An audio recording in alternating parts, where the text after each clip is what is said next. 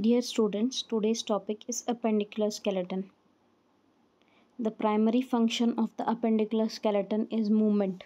It includes the bones of upper and lower limbs. It also consists of girdles that attach the limb to the axial skeleton. Appendicular skeleton consists of pectoral girdles, pelvic girdle, upper and lower limbs. Pectoral girdle attach the upper limbs to the trunk. Pelvic girdle attach the lower limbs to the trunk. Upper and lower limbs differ in the functions. First of all, moving on to the pectoral girdle. It consists of two bones, clavicle and scapula. Pectoral girdles do not quite encircle the body completely. Medial end of each clavicle articulates with the manubrium and first rib, forming the sternoclavicular joint. Laterally, the ends of clavicle join to the scapulae, which is also forming the scapular joint along with the clavicle, which is acromioclavicular joint. Scapula do not join to other or axial skeleton. Pectoral girdle provides attachment for many muscles and move the upper limbs. The pectoral girdle is very light and upper limbs are mobile. Only clavicles articulate with the axial skeleton. Sockets of the shoulder joint is shallow and it has good flexibility. So this is the structure of pectoral girdle, which consists of clavicle and scapula. Clavicle forms the sternoclavicular joint with the sternum and acromioclavicular joint with the scapula. The scapula consists of a cavity called as glenoid cavity wherein the head of the humerus is articulating. Clavicle, they are also known as collar bones. They extend horizontally across the superior thorax. Sternal end articulates with the manubrium forming sternoclavicular joint. Acromial end articulates with the scapula forming the acromioclavicular joint. This is the structure of clavicle, which is S-shaped, which is having sternal end and the acromial end. This is the inferior view of the same. Clavicles provide attachment to the muscles, hold the scapula and arm laterally, and transmit the compression forces from the upper limbs to the axial skeleton. Coming on to the next bone of the pectoral girdle, scapula. Scapula lies on the dorsal surface of the rib cage. It is located between ribs number 2 to 7. It has got three borders, superior, medial and lateral. It has got three angles, lateral, superior and inferior. This is the structure of the scapula, which consists of acromion process, coracoid process, glenoid cavity and the triangular shaped structure. This is the posterior aspect of the same. The glenoid cavity, acromion process and coracoid process. Next, coming on to the upper limbs. Upper limbs consist of 30 bones for each upper limb. They are grouped into the bones of arm, forearm and hand. Arm consists of the upper limb between the shoulder and elbow. The bones of arm consist of humerus. Humerus is the bone of upper arm. It is the longest and strongest bone of upper limb. It articulates with the scapula at the shoulder at the glenoid cavity. It articulates with the radius and ulna at the elbow. Humerus, many structures of the humerus provide site for the muscle attachment. Other structure of humerus provide articulation sites for other bones. This is the structure of humerus. Next is bones of forearm. The bones of forearm are the radius and ulna. These are form the proximal ends and articulates with the humerus. Distal ends articulate with the carpals, that is bones of wrist. Radius and ulna articulate with each other at the proximal and distal radio-ulnar joint. The interosseous membrane is connecting the radius and ulna. The anatomical position of radius is lateral and ulna is medial. So this is the epiphysis of the humerus and joint between the humerus and ulna. Radius is attached to the ulna but not articulating with the humerus. Ulna, next bone of the forearm. It is responsible for forming the elbow joints with the humerus. This type of joint is hinge joint, which allows the forearm to bend on the arm. Distal end is separated from the carpals by fibrocartilage. It plays a little role in the hand movement. So this is the proximal part of the ulna. Ulna consists of olecranon process, trochlear notch, coronoid process and radial notch. This is how the radius and ulna are attached to each other. Radius. It is the superior surface of the head of the radius which articulates with the capitulum. The head of the radius is circular or radial in nature. Medially, the head of the radius articulates with the radial notch of ulna, but it does not articulate with the humerus. It contributes heavily to the wrist joint. Distal radius articulates with the carpal bones or wrist bones. When the radius moves, the hand moves along with it. So this is the joint, elbow joint between the humerus and the ulna. Bones of hand. Bones of hand consist of carpals, metacarpals and phalanges. Carpus is nothing but the wrist, which consists of carpal bones or the bones of wrist. Metacarpals are forming the palm or bones of the palm, while phalanges forms the bones of the fingers. Carpus forms the true wrist, that is proximal region of the hand. It forms or produces gliding movements between the carpals. It is composed of 8 marble-sized bones. Carpal bones are arranged in 2 irregular rows. Proximal rows is extending from lateral to medial. It consists of the bones scaphoid, lunate, triquetral and pisiform. Distal rows, which is extending from lateral to medial, consist of bones trapezium, trapezoid, capitate and hamate. So there are total 8 carpals. A mnemonic to help remember the carpals, that is Sally left the party to take Carmen home, by which you can remember the names of bones, that is scaphoid, lunate, triquetral, pisiform, trapezoid, trapezium, capitate and hamate. These are the bones of hand, that is bones of carpals, metacarpals and phalanges.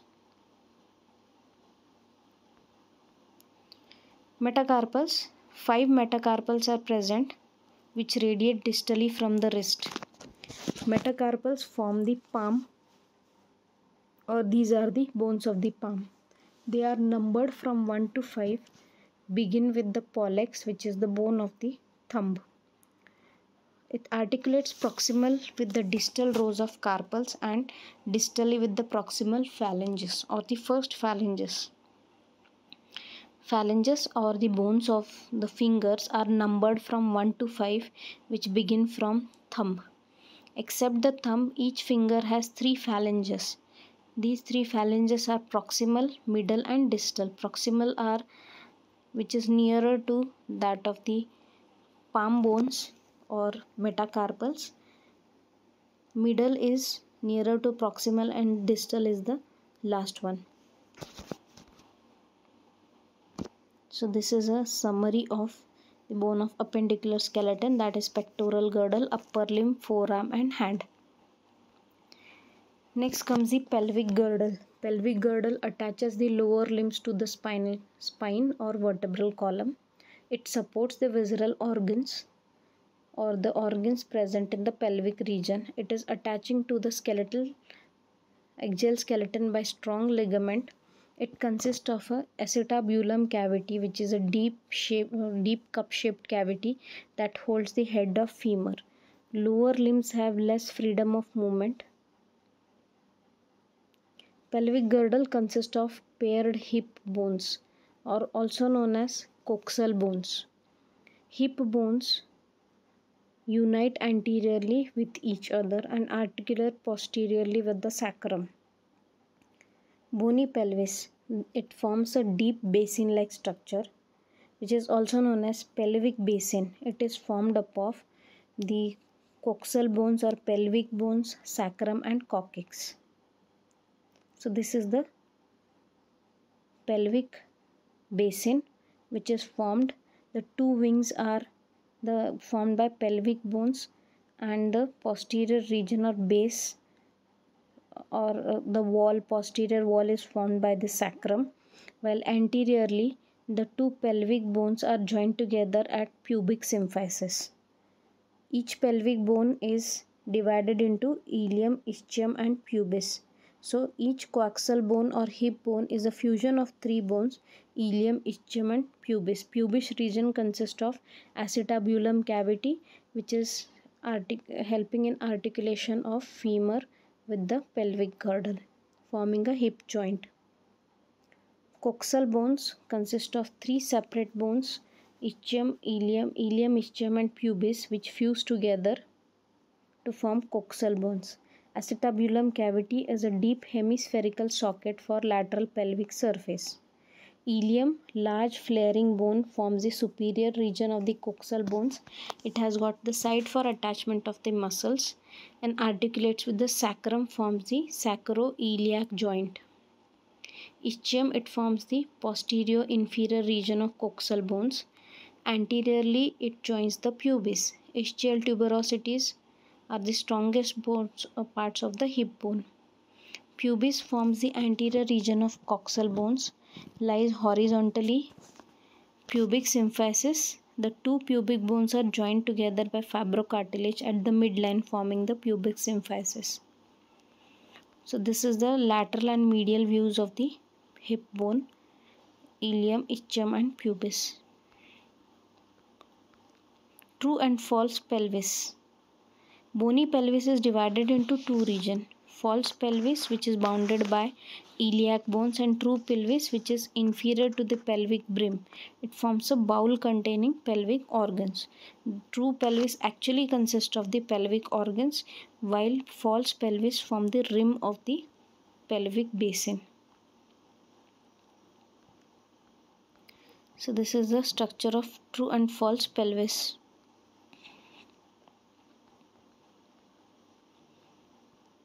Major differences between male and female pelvises. Female pelvis is adapted for childbearing. It is lighter, wider, shallower than in the males and provides room for the true pelvis. So this is the difference between the two, that is male and female pelvis. Characteristics: in the female pelvis, sacrum is wider, shorter, sacral curvature is accentuated, while in male it is narrower, longer, sacral promontory are more ventral, less movable and curves ventrally. Coccyx is more movable and straighter in females, while males less movable, curves ventrally. Greater sciatic notch is wide and shallow in female, narrow and deep in male.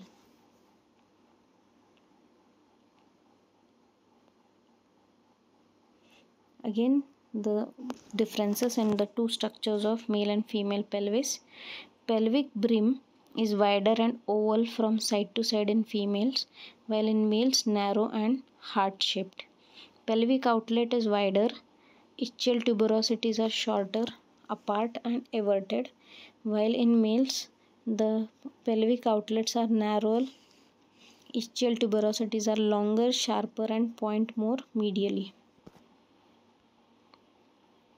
Now after pelvic girdle, the next part of the appendicular skeleton is formed by the lower limbs. Lower limbs carry the entire weight of the erect body. Bones of the lower limbs are thicker and stronger than those of the upper limbs. They are divided into three segments: thigh, leg, and foot. Thigh bones, the region of the lower limb between the hip and the knee. Femur is the thigh bone, which is a single bone of the thigh. It is longest and strongest bone of the body. Ball-shaped head of femur articulate with the acetabulum cavity of the pelvic girdle. This is the structure of femur. Patella. Patella is a triangular sesamoid bone. It is embedded in the tendon that secures the quadriceps muscle. It protects the knee and improves the leverage of thigh muscles across the knee. Next is the leg bones. It refers to the region of lower limb between the knee and ankle. Leg bones are formed up of tibia and fibula. Tibia is more massive medial bone of the leg. It receives the weight of the body from the femur. Fibula is long, slender, stick-like lateral bone of the leg. Interosseous membrane, they connect the tibia and fibula together. Tibia articulates with the femur at superior end, forms the knee joint. Tibia articulates with the talus at the inferior end and form the ankle joint. Fibula does not contribute to the knee joint but stabilizes the ankle joint. This is how the tibia and fibula are attached with each other. Now foot bones. Foot bones are composed of tarsus, metatarsus and phalanges. Important function of the foot is support the body weight, act as a lever to propel body forward while walking. Segmentation make foot pliable and adapted to the uneven ground. Tarsals, they make up the posterior half of the foot.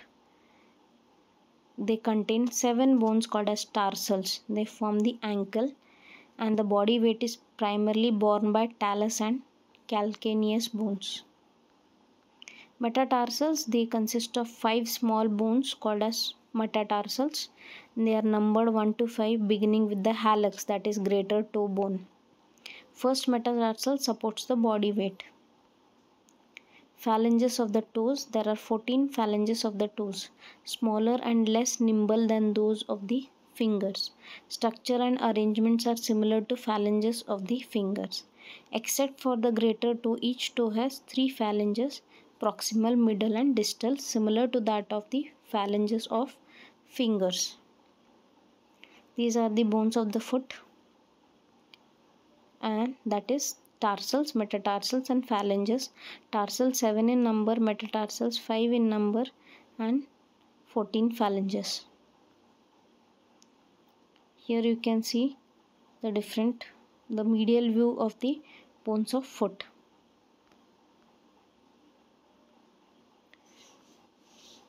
The different foot bones or the tarsals like navicular, talus, calcaneus, cuboidal, cuneiform. Arches of foot. Foot has 3 important arches: medial and lateral longitudinal arches, transverse arches. Arches are maintained by interlocking shapes of the tarsals, ligaments and tendons. These are arches of the foot. The specific structure is to increase the capability of standing straight. So this is the summary of the bone of lower limbs and pelvic girdle. Pelvic girdle, lower limbs, kneecap, leg bones, foot bones.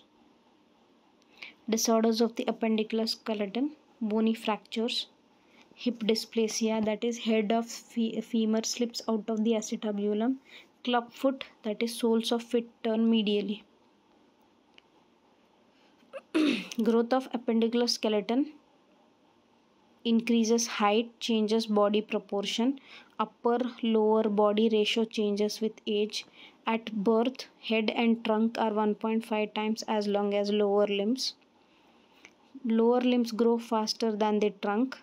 Upper and lower body ratio of 1 to 1 by age 10. Few changes occur in the adult skeleton. while middle age, when skeleton loses mass. Osteoporosis and limb fractures become more common during the old age. So here we finish the appendicular skeleton. Thank you.